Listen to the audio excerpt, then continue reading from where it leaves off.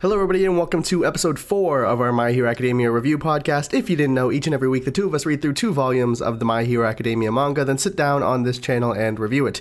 I am your host Hoodie, that is my co-host Zero, and this is Training Arc.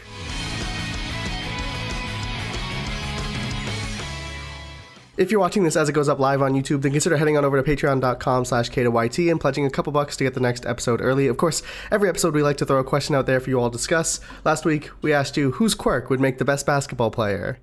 We might read some comments later on the show, I don't know. This is a pretty dumb question. This week, the question is, of the new generation, who should be the number one hero?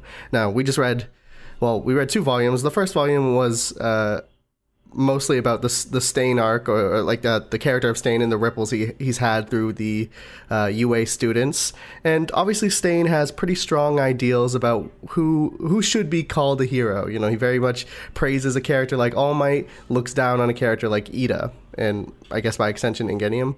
But, you know, if you have your own set of thought processes on what makes a hero, you know, me and Zero a long time ago got into a lengthy discussion about the Civil War comics, and I think it was like we stayed up pretty much all night discussing the nature of what is and what isn't a hero. That's not necessarily applicable here, but you know, we have some strong ideas. Let us know your answer in the comments down below. We'll give you our answers at the end of the video. Zero. We're through 2 volumes. I don't know the chapter number. Can you give us a summary of... Oh god, I don't even... Is the first volume just the Stain stuff, or is that also the practical exams too? I'm not entirely sure where it shifts. I feel like the Stain stuff was mostly over in the last episode, so I wouldn't be surprised if most of this was the hero camp. Okay, no, the hero camp doesn't start until because I specifically, so here's the deal. I noticed when I was reading this week that these volumes, you know, they're really ending arbitrarily. You know, the weird part is though, it's like, okay, so the problem is that it will end the volume like a chapter into the next arc, or maybe like 2 chapters into the next arc, which would be forgivable if it was like, oh, each volume is exactly 20 chapters. But no, they're like, yeah, sometimes it's 18, sometimes it's 19, sometimes it's 20. And like, if you're having this variance, why are you just... Because I specifically did not read the last chapter of this volume because it was very clearly the beginning of their training arc. And I didn't want to just go 1 chapter into it. So I'm saving that for next week. This one was Stain and then the practical exams. So I don't know if the practical exams is all of volume 2, but let's just go ahead and give them a brief summary of everything, I guess. So Stain gets caught by 3 14-year-olds, then he escapes to save Deku and passes out from his own hype and literally nothing else. Then Todoroki finds a new name in Hand Crusher. I guess he felt like Shoto wasn't descriptive enough. Yaoyorozu has a good moment. Deku and Bakugo learn to cooperate when their lives literally depend on it. Mineta manages to pass even though his partner fucking passed out. And I didn't originally put that on my notes, but we could talk about the Mineta fight in a little bit at some point, because that deserves a little bit of discussion. Go ahead, keep going. I was glad they finally gave him something, but I don't remember where all the kids end up. I think Kaminari and the Alien Queen lady both failed. I don't remember if... Sugar Rush and Kirishima both failed. Oh, right.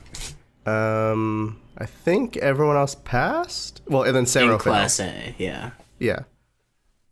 So, and then, you know, the last chapter goes into the training arc. I specifically, I don't know how much further you read, but I specifically stopped there. I didn't want to start. But, actually, this marks an interesting position for this, you know, series. I am officially done knowing what happens. Well, okay, officially, unofficially, because technically I watched like the next 2 episodes of the show, but this is like pretty much unmarked territory. I really don't know.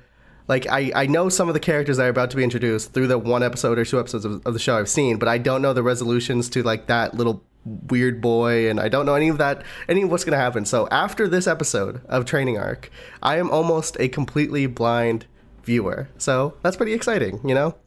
Because actually, cool.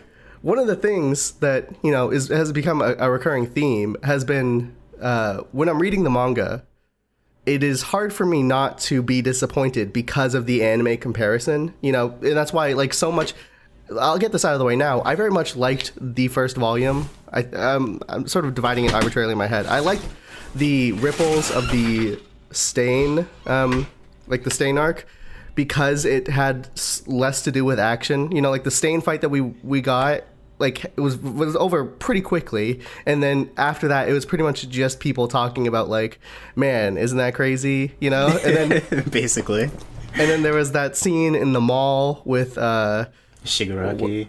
Yeah, Shigaraki and Deku, and like that was incredibly tense and not an action scene at all. So the recurring theme is that the more action, if there's a ton of action, I don't really like the volume all that much. This one had less action, so I did like it a lot. But going forward, I'm gonna have less ability to compare it to the anime. So in return, I might be, you know, it's fully possible that I still am disappointed, just because I know that, in theory, I know that it could be done really well in the anime, but it is entirely possible that after this, I start enjoying the action a little bit more, and thus the entire manga gets a little bit better. That would be really great. That would be great. I think you'll definitely start thinking, oh, I can't wait to see this fight in the anime. Because that's what happened when I was reading the Naruto and Bleach mangas for the first time. I'm definitely, I would hope so. I'm definitely going to need to, like, slow down. A lot of this was, you know, I've sort of built up a fast pace because I am kind of, you know, familiar with everything that's happened so far just by watching the anime, so I was able to just sort of speed my way through these volumes. But, you know, now going to the unmarked territory, I am going to have to remind myself to slow down and really take in everything that's happening. But one of the things that did happen in this volume that we didn't touch on in the summary was that the All for One, One for All origin story was revealed. What do you think of it? I guess we're given pretty vague detail here. I do like that, you know, the originator of One for All and All for One were brothers. Because... yeah, very biblical. Yeah, got some Cain and Abel stuff going on there. And I thought it was interesting that this power, like, no one has actually been able to beat All for One with One for All until All Might came around. It was like, listen, I'm the main character of the anime you've never even seen. Except he didn't even beat him, so there's that. He beat him, he just didn't, like, capture him. Okay, well, for all intents and purposes, he's still out there acting, so I guess I would call that an L for All Might, but I guess if you view it differently. Hey, so my opinion is probably a little different. I mean, I enjoyed it in theory, like, not in theory, like there were pieces of it that I very much enjoyed. If someone was pitching me this story that they wanted to tell, I would be like, that's a great story, tell it to me. But this was basically just All Might pitching the story to Deku, and I would have actually liked... I would have liked it a lot if one chapter was dedicated to actually seeing this story, like, happen. And I don't know if there's, like... the Lawn episode in Korra? Yeah, like, that's actually a great example. I don't know if that's, like, there's logistical issues behind that. Like, I don't know if they just thought maybe the readers might be confused or if they wanted to save it for later. But what we got right now was good. It was fine. I'm not, like, disappointed in it, not to a huge degree, but I think it could have been a lot better had we, you know, really just seen everything that happened, because it just, I don't know, the way it was told just felt a little weird in the sense of, like, you know, yeah, his brother decided to just give him this power, and, you know, because he did.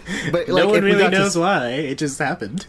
Because if we got to see that, then maybe I would have been like, I don't know, maybe it would have pulled a little more drama for me. It would have been a little more interesting, and maybe by extension I'd be a little more invested into One for All.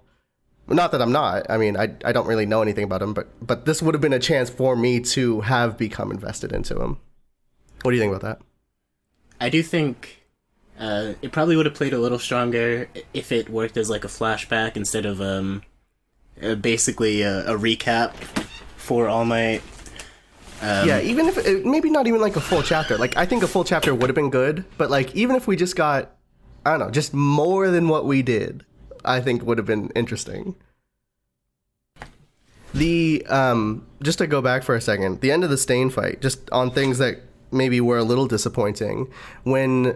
So we see Stain get captured, and then Deku comes to. Oh, actually, just a quick note before I forget. Did you see that at the end of the manga, the chapter that Horikoshi was like, people have been asking why this Nomu singled out Deku, and then he said he just drew a character and said this is a hint. Did you see that? Why does who single out Deku? One of the Nomu who catches Deku. Oh. And then Stain kills the Nomu afterwards. Did you see at the end of the chapter, Horikoshi, he drew this character and said it had the same wings that the Nomu did, implying that this character was tested on and made into a Nomu. And then that character, if you went back, or if you just had a good memory, you could recognize that character as being one of Bakugo's bully friends that I guess by extension Deku would have been friends with as they were kids. So that was just a very interesting thing that Horikoshi just dropped at the end of a chapter that wasn't wasn't at all expanded anywhere else. One of Deku's childhood friends was basically turned into a monster by a supervillain, and we're just gonna drop that here. Yeah, I couldn't figure out where to put this in the story, so I'll just put it at the end, right here on this last page, just randomly. That's what you anime-only folk, you don't get the inside scoop that we get from Horikoshi's notes. That's true. The end of the chapter notes I do enjoy a lot. But it does seem a little weird that like if this is an idea he had, I do think that is an interesting idea. I would have loved to have seen that talked about at all, like just for Deku to maybe notice or something. I don't know. It just that seems like a bit of a lost opportunity that I don't really know why he dropped that there. But I guess the point I was making before I got sidetracked was that how do you feel about Stain dying? Because on one hand, I very much love the idea of Horikoshi not using this as a crutch. I think when you strike golds, it's very easy to get comfortable and just stay there and just keep mining for that gold. And sometimes it works. You don't want to just run away. He was more prioritized with the story he was telling between Deku and Shigaraki, which I think is what's the word? Important? Disciplined. What do you mean? Like, as you're saying, I mean, he could have switched over to making Stain a more lasting character. Okay. You mean Horikoshi is disciplined? I thought you meant like that story was disciplined. I didn't know what that meant, but I get what you're saying. So, like, yeah, to me, it seems like it is very much like he introduced this character. It became incredibly like intriguing and easily one of the best characters we've been introduced to thus far. And he just had the discipline, as you say, to just say his story, what he needed to do has been accomplished. It's time to kill him and move on. I very much love that he did that, and I'm very impressed with his conviction and discipline to do that. However, do we think the way Stain died felt a little like a cop-out? Because I'm teetering on this. I don't 100% know, but the idea that he was like had this huge, killed the Nomu, saved Deku, is ready to fight everyone, punctured lung. Yeah, it was a little underwhelming. Do we think that speaks to something? Like, clearly it's intentional. There's no Horikoshi could have just had him fight his way out and then die to the heroes if he really wanted to, but he decided to have him have his lung punctured. Do we think that was a mistake, or do we think that is maybe lending itself to some sort of metaphor that we're just not picking up on yet? I don't know. I feel like usually when there's a metaphor missing, I at least see like the bones of it.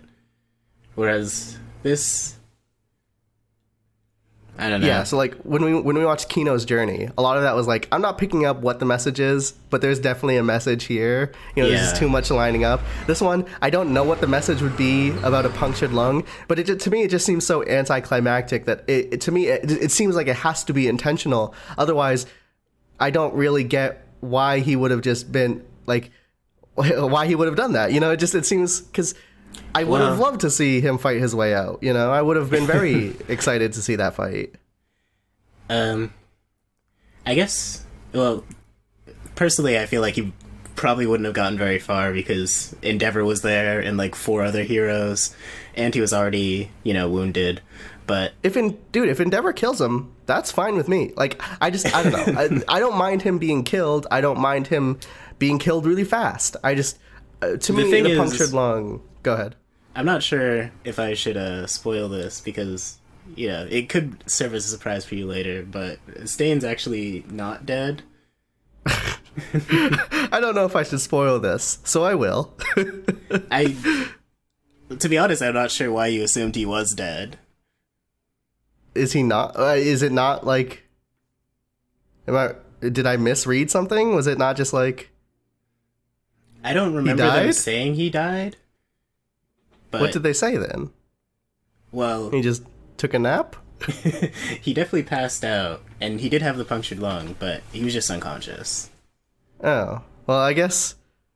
Well, maybe it's good that you spoiled me then, because if it was a misread on my part, then it's not going to play out like a surprise. So unless it does, I don't know. But if it's just a misread on my part, then I should know now, just so I don't like get confused later on when Stain just shows up and they don't explain anything, and I'm just like, wait, what just happened? So all right, thank you for clearing that up for me. I thought Stain just died.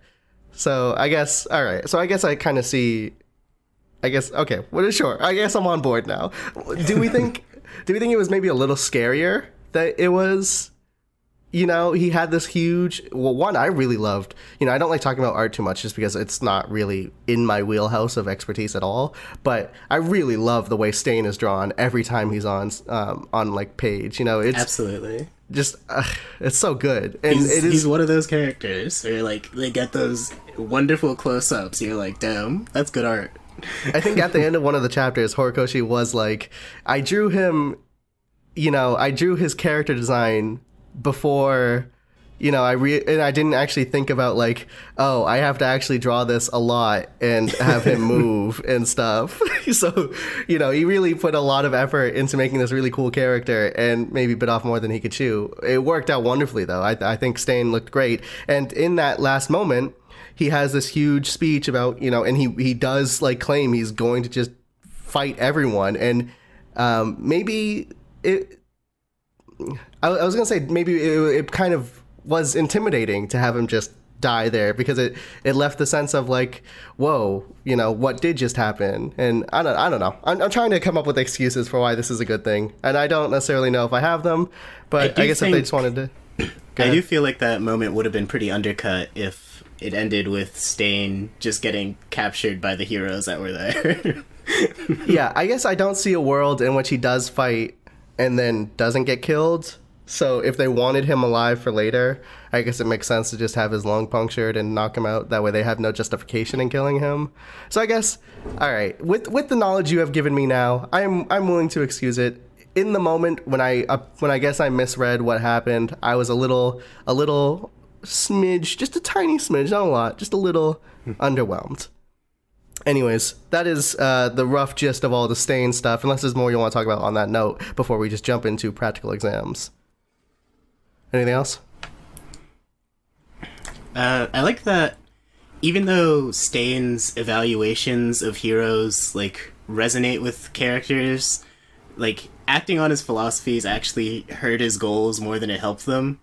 Because I'll say Ida was successful because Ida was clearly on the wrong path, and that he talked to Stain, that he was like, alright, I have a better idea of what a good hero is, and now I'm gonna try to be one.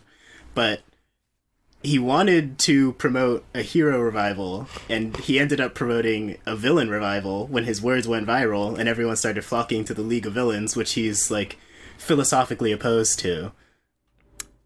And on that note, I guess, introduction to what will be one of my favorite characters, already predicting it now, Toga. And, and I'll give her friend some credit too. He looks really cool. I'm sure I'll love him, but Toga. So, all right. So all in all, Stain, really great. I love this volume. When I talk about the past couple volumes have been disappointing me a little bit, and just because they're so action heavy, this is where I really feel like I don't want to say the manga can shine because I don't think it's doing anything that the anime couldn't do, but it's not being limited, you know, because it is all just discussion based and a question of ideals. It's not, it is, I think manga at its strongest. So I'm very much a big fan of that volume. Moving on to the next volume, we get to the practical exams, which is basically just like their finals. All of the characters get split into two and have to fight a teacher. Just All Might versus Bakugo and Deku. I wish we did this at my high school. Yeah, that would have been fun. Do we think that's like a really fair exam? Because even All Might, All Might strapped down half his strength was still destroying these two people. I don't see a world in which anyone but Bakugo and Deku beat that guy. And even then, I don't even really see a world where they do. They just happen to. But so I get the reasoning. Like, we need to give them more, practical exams, more practical experience, and the robots just aren't cutting it. But there's got to be a middle ground here of like, all right, no more robots. Now fight the number one hero. Have fun. It does seem like a pretty big jump, and clearly these kids aren't up to snuff. Even though most of them do manage to pass, I feel like in pretty much all cases there's just the heroes kind of holding back a little bit. But well, they say they didn't. I mean, we'll talk about Momo and Todoroki in a second, but Momo calls out Aizawa for holding back, and he says, no, I did not. This was my reasoning. This is why all that happened. Do you buy that, or do you think he was actually holding back? I mean, that's exactly what someone who is holding back but wants to give their students confidence would say. So, and I don't think Deku's punch laid out All Might long enough for him to carry Bakugo out the gate. It's I'm wearing my tinfoil hat here, but I do feel like most of them would have lost their matchups. Yeah, I'd be inclined to agree. It did feel like even after Aizawa's explanation, it did make sense what he said, but I did still get the the hint that like, hey, this was obviously a little held back, and perhaps reasonably so. Quick note on Aizawa though, you mentioned last week that you think him and you read somewhere or whatever that him and Shinso were doing some mentoring. Yeah. They did show that. They showed that in this chapter. We see. Well, they didn't show it, but we saw them walking down the hall together. Yeah, like a good old couple. So I'm looking forward to that. Hopefully that gets expanded on. I do think that is a genuinely interesting, pair up. But let's talk about some of these exams. I wrote down Mineta and Sero because you brought it up, and I think it's some interesting discussion. Mineta, I didn't realize people hated him so much. I mean, I knew. We have some friends who read the manga, and they talk about how they don't like him, and I could see why some people wouldn't like him. I didn't realize everyone didn't like him because I read some of the comments on this manga website, and everyone's like, I hate Mineta, I want Mineta dead, just kill off this character all the already. Comments read. So even when they don't even show Mineta in the chapter, that's what they're all saying. It's a high demand. How do you feel about Mineta, just in general?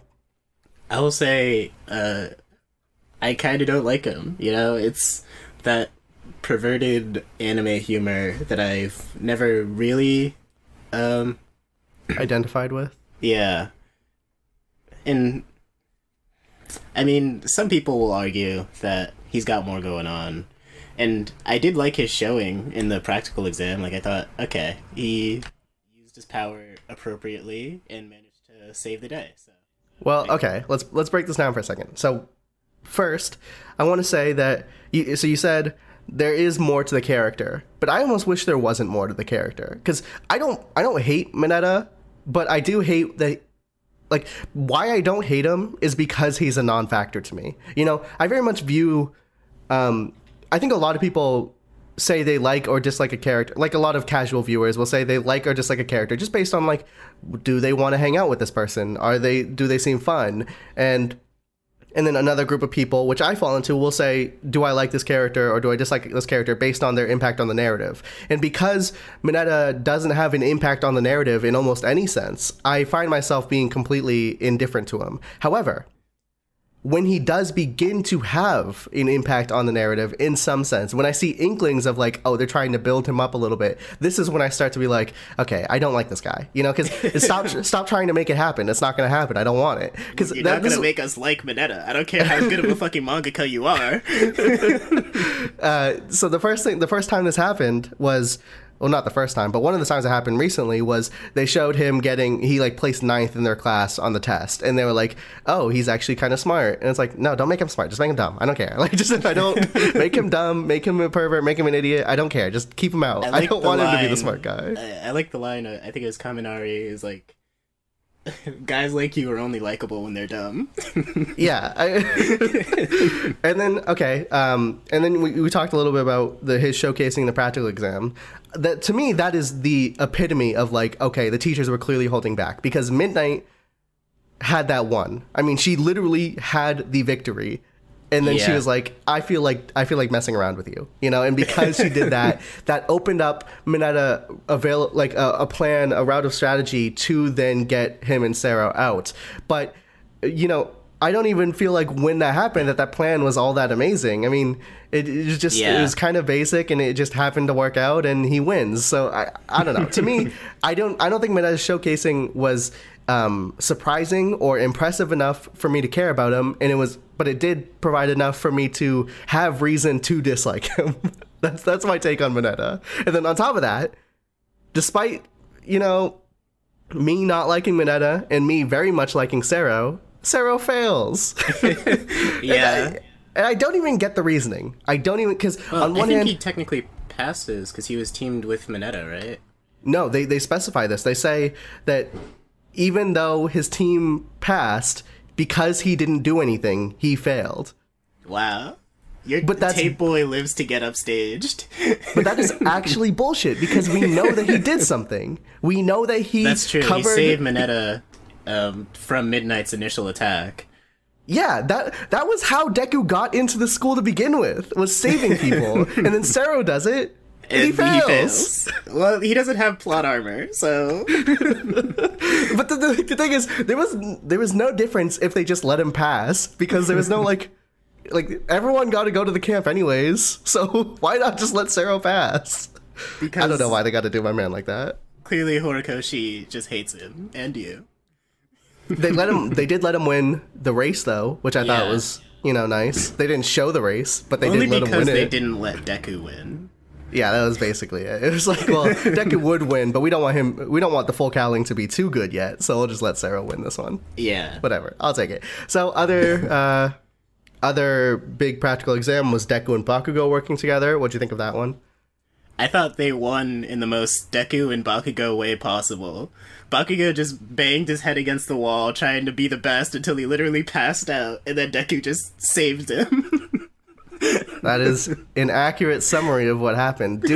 So at the end there, you know, a lot of this was, you know, a lot of the beginning was them fighting each other, and most notably, like, in the literal sense, when Deku straight up knocks Bakugo out, which I actually like that moment a lot. But towards Eventually the end, you gotta knock your bully out. It's a rite of passage. It's true. At the end, Bakugo is unconscious. Deku could go for the W, but he turns around and saves Bakugo, and he still wins anyways. Do you think that was kind of dumb? Well, what I like about the practical exams is that I feel like everybody, or rather all the teachers, are really thinking, all right, what are these students' weaknesses, and how can I, you know, try to help them overcome them? That's why I think Midnight, that's why she went for that losing strategy, as opposed to staying by the gate and just using her AoE. She seeks out Mineta and gives him a chance to win. And why, you know, Aizawa's like, alright, they're forming a plan, I'm just gonna stand behind this ice wall between them and the door and wait for whatever happens.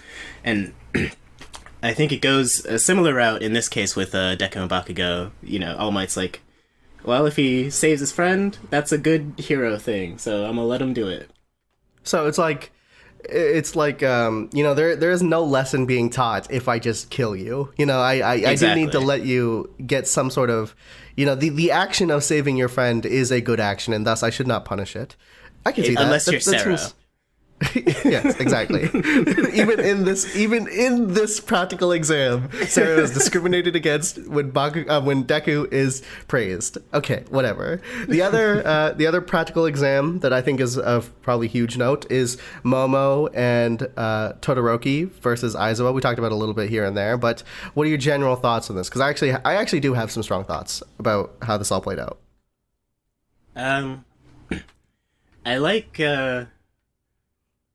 Well, you know, we've sort of seen Yaoyorozo's, like, what's the word? Inferiority complex start to grow throughout this source of this series, because I feel like when we first saw her during the heroes versus villains simulation game, she seemed very competent. You know, she had a very solid analysis of what happened during the exam between Deku and Ochako versus Bakugo and Ida.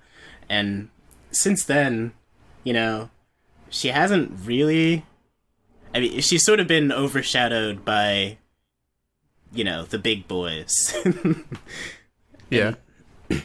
I think her comparing herself specifically to Todoroki, who's literally, like, first in their class in everyone's mind, is kind of creating, or has created, this unfortunate disparity in her, like, perception of her abilities and what she's actually capable of, which is holding her back. And I like that, you know, Aizawa is like... Well, not Aizawa, really. It's more like Todoroki just like, alright, here, I have a plan, we're gonna do it. And then Aizawa is just like, well, your plan sucks, so I will beat you up. And then Yaoyorozo... I especially like that Yaoyorozo was secretly working on her plan, even though she knew... she decided to just go with Todoroki's. Like, she was still making the flash bombs in the little Russian dolls, because, like, well, what if we just need them anyway? So that shows she has, like, deep down, she wanted to do her idea. Yeah. But she just sort of rolled over for Todoroki. He's like, well, he's better than me. He's got to have the better plan. Until he doesn't. So, here's the thing. I think that's all true, and I think there is a lot of potential there for a really interesting, great character. And I do think this was a good showcase of it. I do think, you know, maybe not last episode, maybe 2 episodes ago, I talked about how Momo was a bit of a letdown, and how we're introduced to this character, and we're expecting someone as Todoroki, we're expecting someone really cool, we're expecting someone who's really smart, really capable, because they got in through this. They didn't have to take the exams. They were just, you know, invited.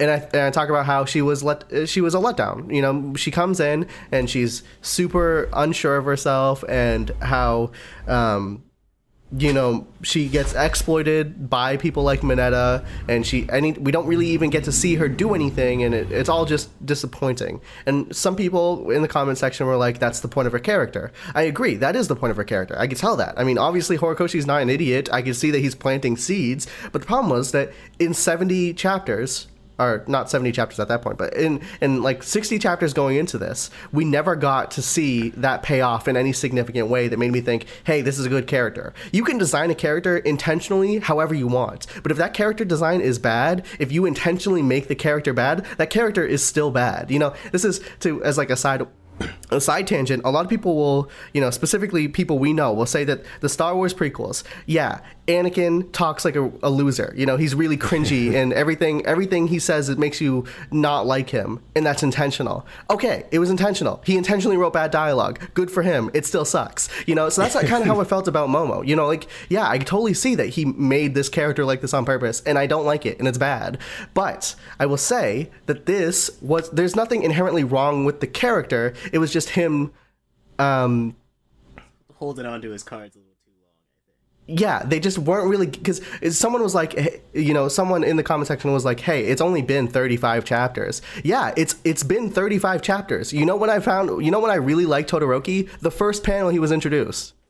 You know, like, that's all it took, was one panel. And I will give him that not every panel can be amazing. Not every, you know, it might not be one panel that I love Momo, but it shouldn't be 35 chapters. It shouldn't be 70 chapters. So I'm going to tap my head for Game of Thrones spoilers. We're going to talk about Game of Thrones Season 6. When I tap my head again, that is when we stop. All right, spoilers. Now, in Season 6, or maybe Season 5, Sansa Stark was becoming a very powerful character. You know, she was going through a lot of stuff with Joffrey and Cersei, and, you know, her dad dying and being what she knows is like the only Stark left, and sort of recovering from having been a victim of the game and the Game of Thrones. You know, she and she's starting to become a player. You know, she is like being manipulated by Littlefinger, sure, but you know, she has a scene in Winterfell with this, you know, like slave girl where she says, the slave girl is like threatening her, and she says, "I am in my home. You cannot scare me." And I'm like, that is a great scene. I love Sansa. You know, I didn't love her before. I love her now.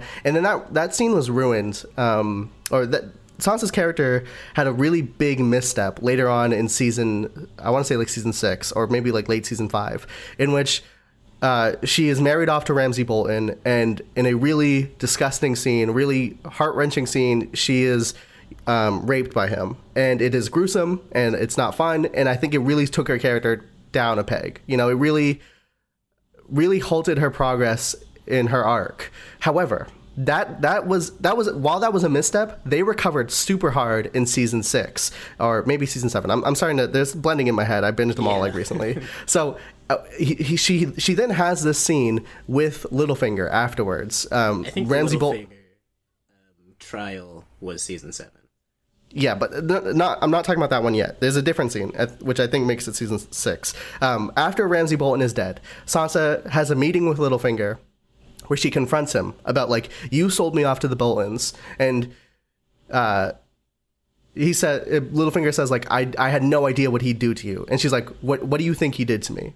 And Littlefinger's like, I don't want to say it. And she's like, what do you think he did to me? And she keeps nailing this back and forth. And she's like, she just keeps repeating this over and over again and just making him like sort of shrink in his shell and become super uncomfortable. And then she has this huge monologue about like, I could still feel him, you know, I could still, and it's just super empowering, super powerful speech. And I think Sansa has recovered and she's back on the right track and she's a good character again. But that doesn't, I guess my question is, does the recovery make the initial misstep okay? Because I'm going to tap my head so we can stop talking about Game of Thrones now, but tapping my head. Back to My Hero Academia, I think everything they did with Momo leading up to this exam was a mistake. I think they really Horikoshi really mishandled this character. But I think this one scene was recovery. I don't think it was as good as the Sansa recovery, but I think it was pretty good.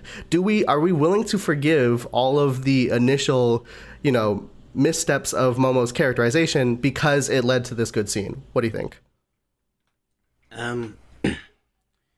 I guess, well, someone, I don't remember who, but I recall someone saying in response to your criticism that it shouldn't take Horikoshi this long to characterize Yaoyorozu in an interesting way. And I sort of agree with that. I think the particular issue in this case, because obviously he can't get to everyone, he hasn't gotten to everyone yet, I think it's just the fact that Yaoyorozu is, like, a character who's more in the spotlight than a lot of the other characters he's snubbed so far. Like, we've gotten moments for Ochako, Ida, Kirishima, not really Kirishima where we are, he comes later. Bakugo, obviously, Todoroki, obviously, and Deku, obviously. And Yaoyorozu is sort of, like, next on the list, but her moment comes way later than anyone else's. Like, Ida's moment comes in the first volume, when he becomes the class representative. Same goes for Todoroki and Bakugo when they... Or rather, Todoroki, Deku, and Bakugo when they all have their, simulation fights in the a ton of different things. Well, yeah, but I'm trying to think of, like, the earliest example of, like, dang, they got to do something cool. I think the earliest cool thing Yaoyorozu got to do was destroy that 0 points robot in the obstacle race, which she did fairly easily, but it was like... Yeah, but, I mean, that wasn't huge. I mean, that was pretty cool, I guess, but it was also, like, surrounded by other cool things that, like... It's hard for me to really pinpoint that as like, oh yeah, that was great, good job, Momo. And it's like, I could equally look towards anyone else doing anything in that race and be like, wow, they also did a cool thing. Exactly. And I feel like I don't know. Maybe he thinks Momo is a character that we'll pay less attention to than we are, or I'm not sure. I do feel like he's waiting too long to get into this character, like this character's real motivations and arc. I want to see it, but it's not happening, you know? Yeah, I agree. You mentioned Kirishima, and here's the big difference between these. Like, I don't expect everyone to be three-dimensional. You know, the fact of the matter is that, yeah, in a perfect story, every single panel builds beautifully and creates this symphonic, you know, orchestra of every character being amazing and showing insane level of depths with each word they say. You know, each line that comes out of character's mouth just builds on them so immensely.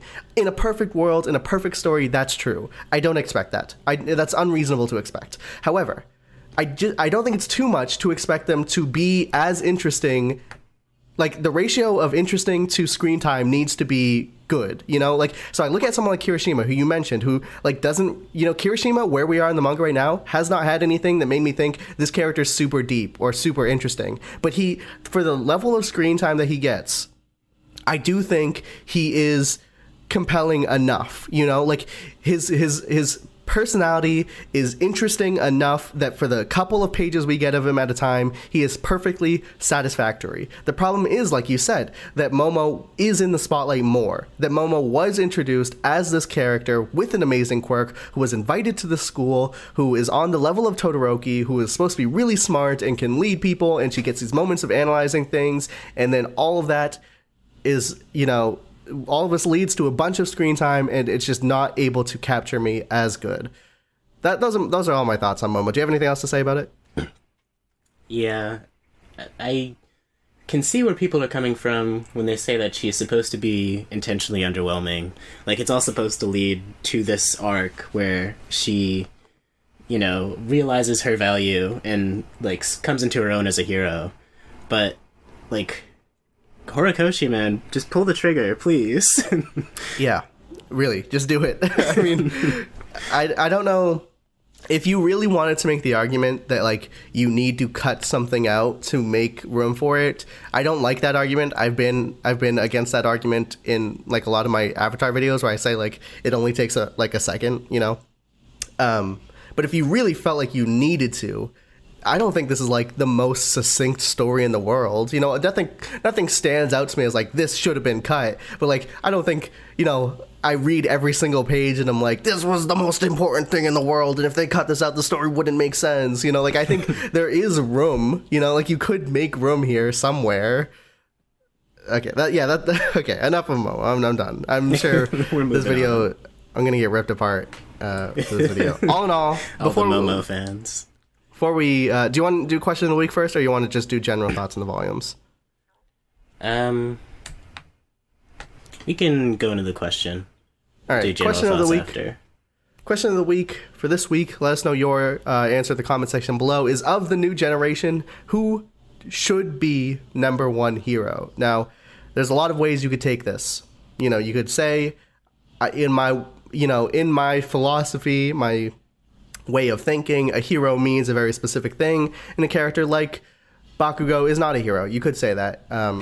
You could be like Stain and say that a character like Endeavor is not a hero, or I don't know how he feels about Endeavor, but a character like Ida is not a hero.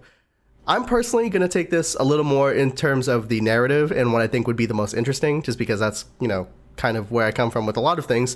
So when I say who should be the next hero or the next #1 hero, I'm thinking, like, which, at the end of the story, or maybe not the end of the story, but flash forward a very distant time and everyone's out of school and everyone's a pro hero, who do I think would make for the most interesting effect on the story? And I actually think I'm going to choose a cop-out answer here, because I spent a lot of time thinking about this, and I was going through all of the students, and there are some people who I'm like, oh, maybe if Baku, you know, Deku getting #1 hero might be a little bit boring, but it could be, you know, there's nothing, I don't think that's terrible. Bakugo could have some interesting effects. Todoroki obviously could have some interesting effects. I don't see a world where Ida could do it, but I could see Ida becoming a prominent hero like his brother being interesting. But ultimately, I'm going to choose the cop-out answer here, and I would like to see the hero system done away with. You know, like, not, I'd like heroes to still be a thing, obviously, but I'd like the ranking system to be gone. You know, I'd like a world where you know, we do. I don't necessarily know if like we could just go Justice League with it or whatever. We good? Yeah. Okay. I don't know necessarily if this is a world where we could just have like a Justice League of sorts. I do think there's a little bit of a disparity between, you know, like DC versus, you know, My Hero Academia universe that like it might make it feel a little out of place. But I would like to see a world where we do get away with the hero system.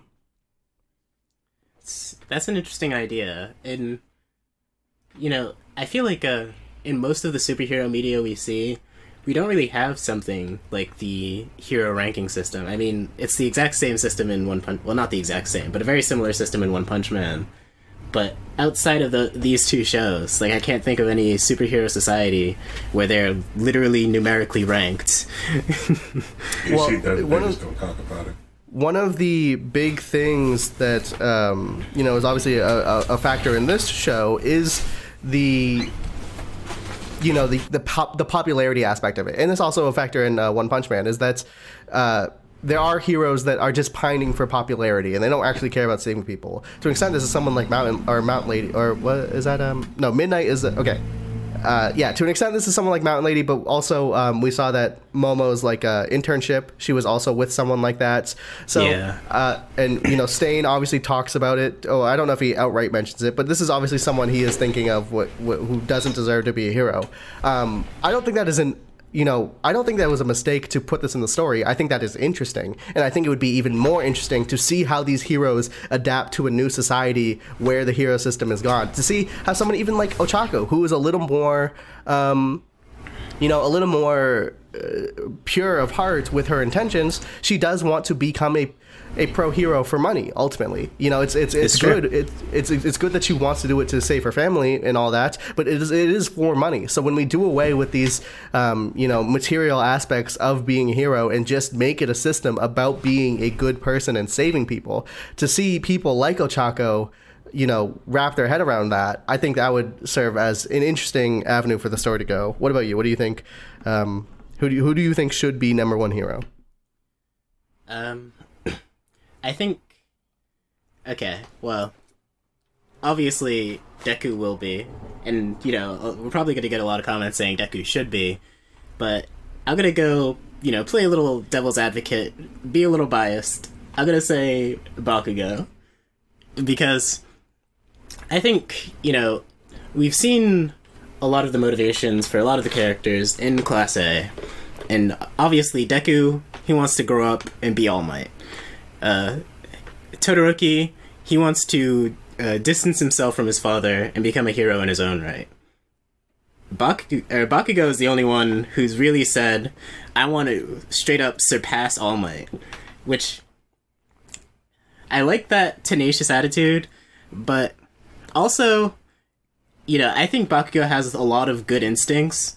We saw during the actually, I don't know if you saw this, but they were doing rescue training, and Bakugo, like, encountered this group of, like, slightly injured civilians, and he was like, you guys are okay, move on. Of course, he said it more rudely, but that was the correct answer. Like, you're supposed to prioritize saving people who can't save themselves. And I think, in a way, that also ties in, or that instinctual talent for heroism also ties into Bakugo's goals. Like, he wants to be the very best, even better than All Might.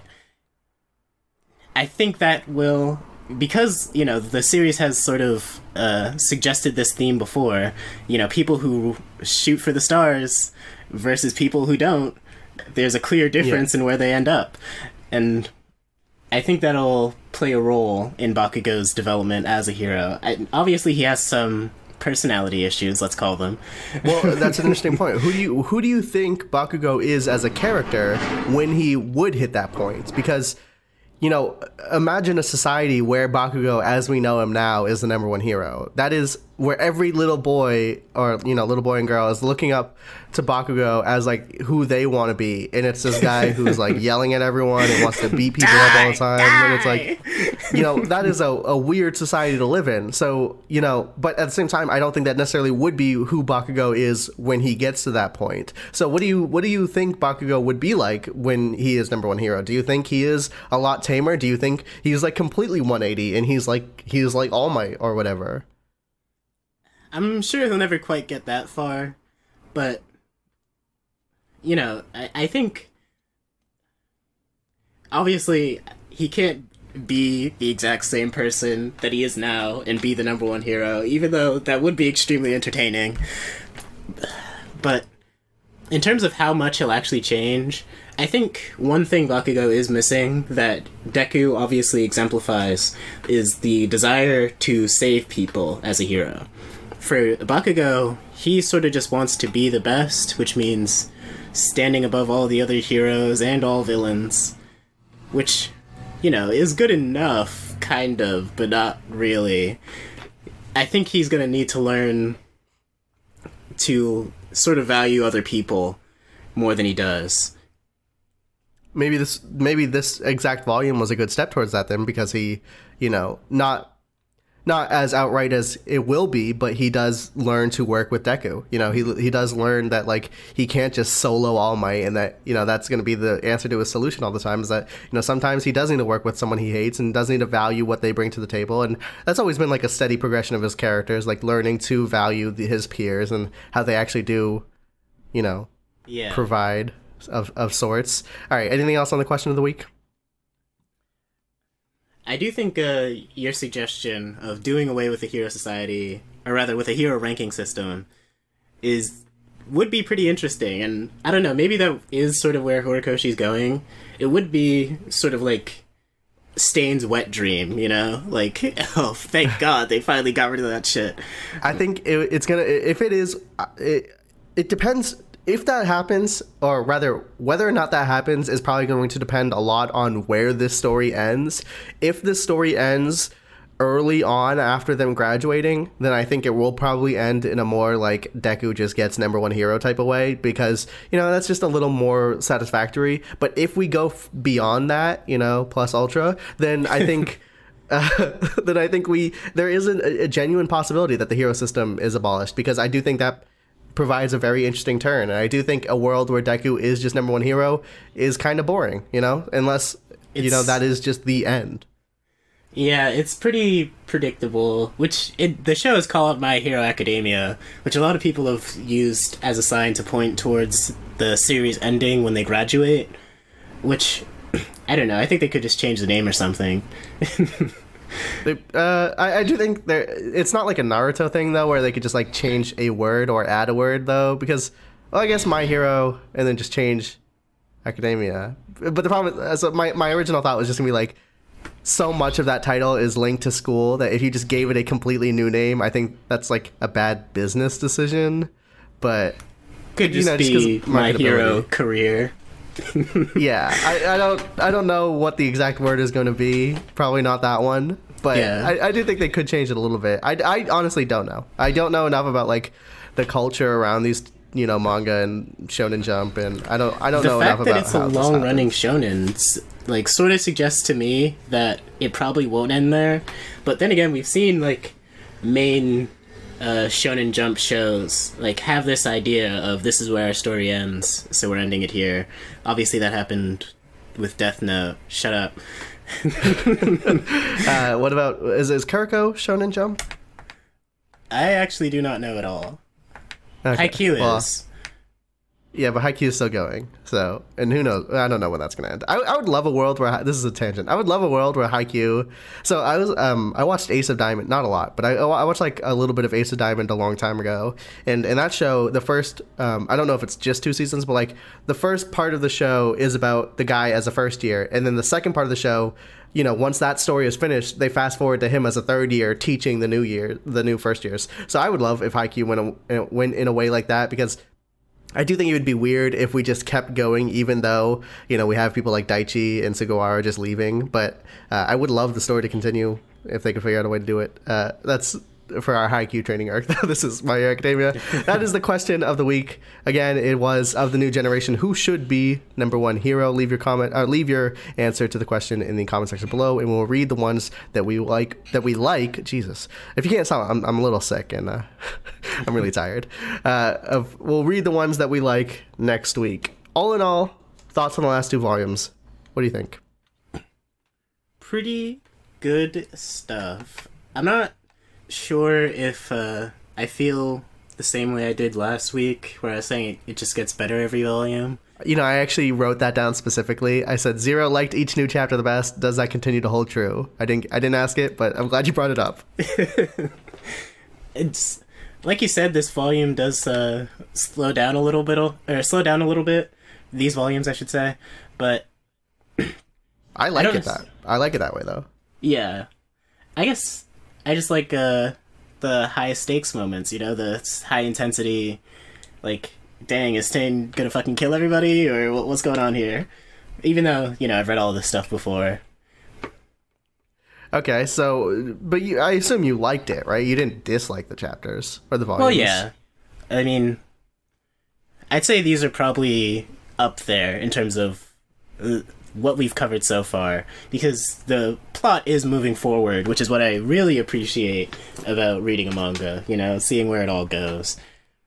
So, I want to ask you which one you like better, the practical exams or the ripples from the Stain arc. But, my thoughts are that I very much enjoyed the Stain stuff. I thought the practical exam stuff was equivalent to the tournament arc, where it was just like, this isn't bad, but I don't really like all the action and stuff. So for me, the interesting comparison would be Stain to the Stain arc compared to the first volume, because that is the benchmark for me for what I like about this manga or how much I can like this manga was the first volume. I very much felt like there's a sort of magic to this series, a little bit of charm that's pulled me in, because that first volume didn't have a lot of action. It was just the character of Deku and him realizing that he can be a hero and all of the emotion that went with that. That was really touching.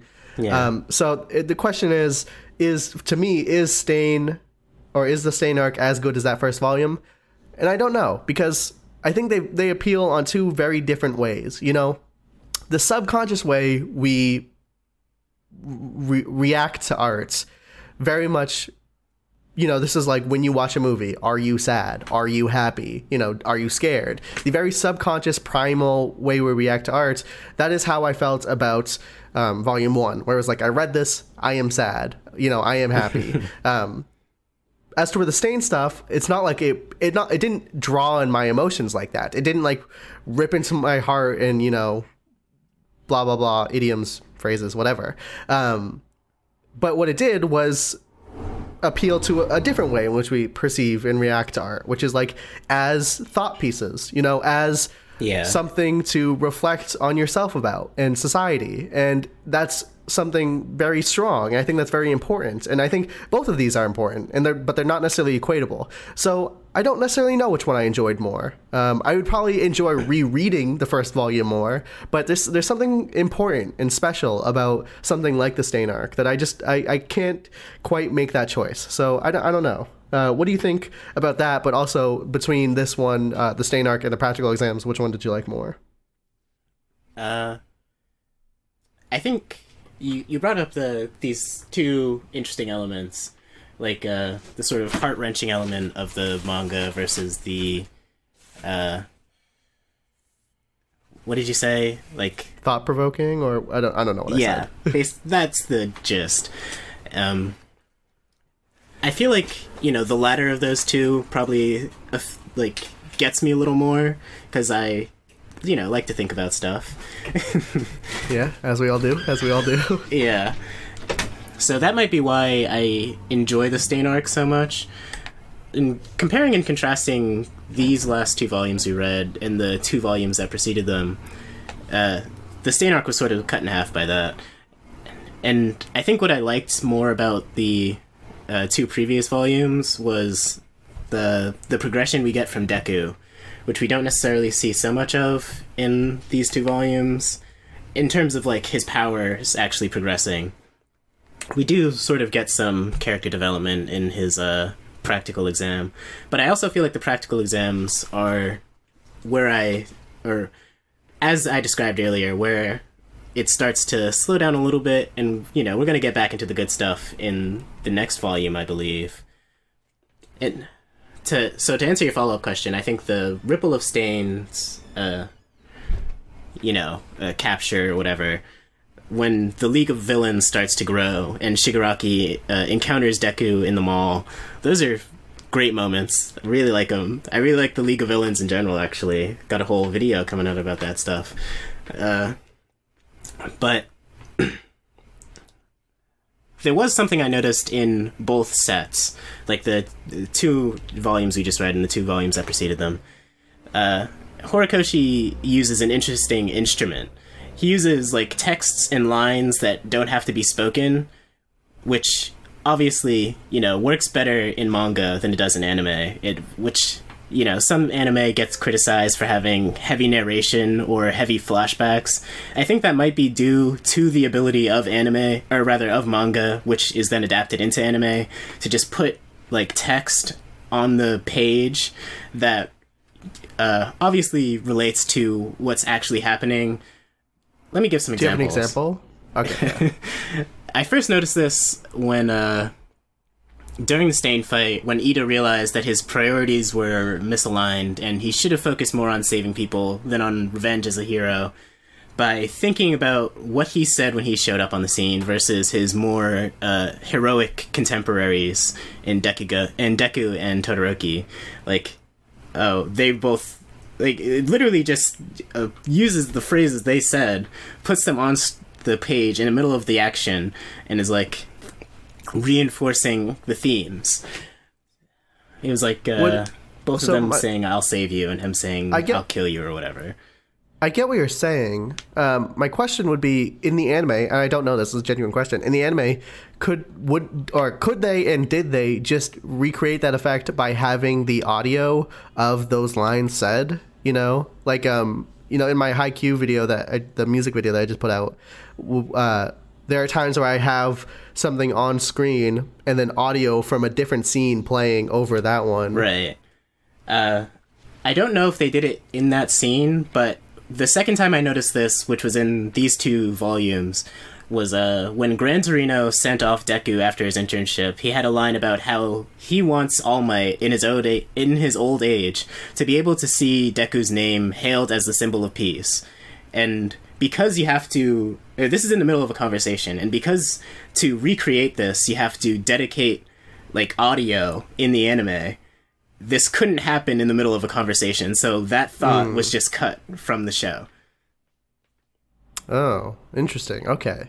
That is an interesting thing. And you confirmed that is actually just cut out of the show? Yeah, I rewatched the scene. Huh. That is an interesting observation. How did this stretch back to the point about which volume I liked more? That was an interesting point, but how did we get here? That's a good question. I sort of just started talking. No, great point. I very much thank you for saying that. But I guess to go back to the question, though, which volume did you like more? So between the Stain stuff, the Stain fallout, and the practical exams, I think it was because I was talking about the Stain stuff, which is where the first example came in. But, okay. I gotta give it to the Stain stuff, right? The practical exam, we got great development and, some great teaching moments from characters like Aizawa and All Might, obviously. And that's nice, but the League of Villains and Stain's encounter with first off, when he saved Deku from that Nomu, it's all so good. I love it. Yeah, really great. All right. All in all, Stain, great character. Love him a lot. Good volume. Good show. Good manga. That's going to do it for this week's episode of Training Arc. If you're watching this on YouTube, head on over to patreon.com/KatoYT and consider pledging to get the next episode on Monday. Otherwise, we will see you in a week with the next 2 volumes of My Hero Academia. We actually might You know, I just throwing this at the end here, I might be a little more specific about how I'm cutting these up just because of the way these volumes are so arbitrarily divided. But I'll have to put some thought into that. So we'll see you guys next week. Thank you for watching. Bye.